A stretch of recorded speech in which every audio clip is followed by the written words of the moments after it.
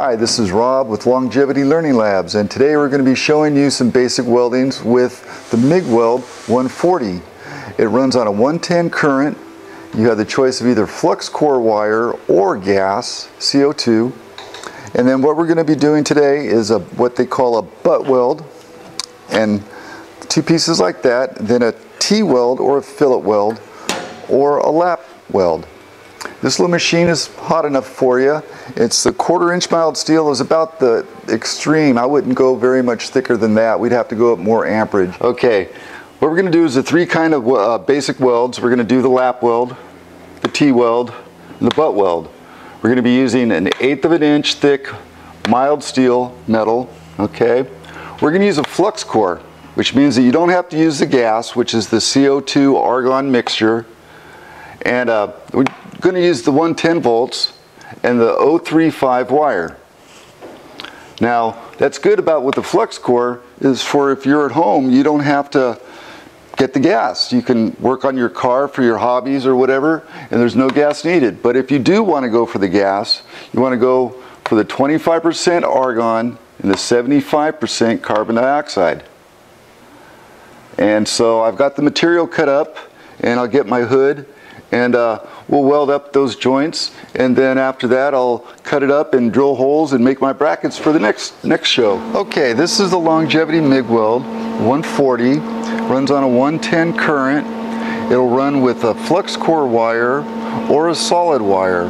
Now, flux core, you don't need the gas, but with the solid wire you need the CO2 argon mixture. Very simple. You have your arc volts and you have your wire speed. You have your MIG gun and your ground, and then your power, obviously. Those are the only three cables you have to really worry about, other than other cables that are hanging over your head. Okay, we're going to put the spool. The spool is already in. So what we're going to do, thread it in and let it run through the wire until it comes out of the gun, just like that. You want to keep a little length on that wire outside the gun. Then we'll take our tip, put our tip on, tighten this up, finger tight at first, take our pliers, little tight, not too much. We'll take our cup and we'll put our cup on. Now when you have a flux core, you don't really need to use the cup, but it's for safety. It's better because you're not touching your material and you're not arcing out. So that's set up, then we'll go ahead and we'll run a couple beads here. Okay, this is the lap weld. Now what I'm going to do first is just go ahead and tack it in two spots to keep it down.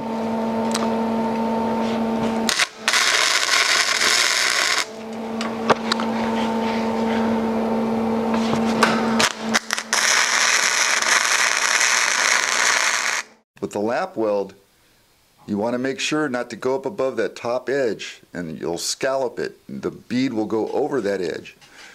Adjust your heat just enough and your speed just enough to where it just fills up to that edge. Nice and clean.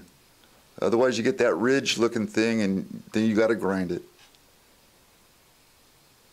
It'll still be welded, but it's not what you want. You'll be scalloping the top of the edge.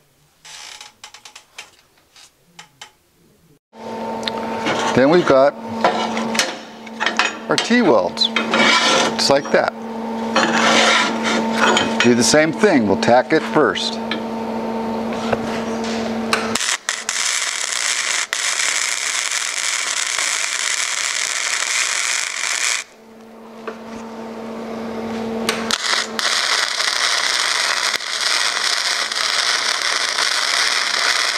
What I want to do is I start at the end and get the puddle going, and then oscillate it so it's filling in the groove, and just slowly fill it, whipping it or oscillating it.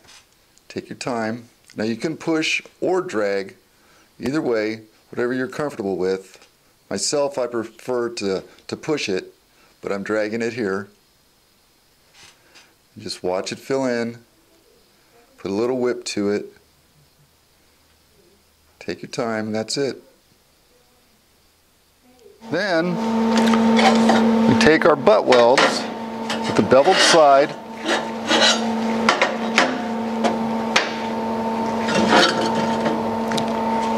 Now this, you want to clamp it down, just to hold it down just a little bit.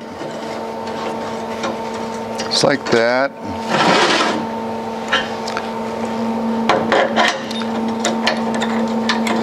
And like that. Now you go like this. There we go. That just keeps it from bending up. And tack it.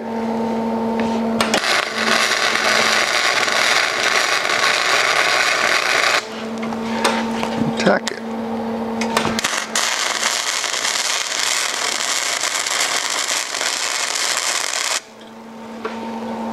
Okay. Okay, what I'm doing is same thing. Watch for undercut. Let it fill in. Do a half circle or a whip.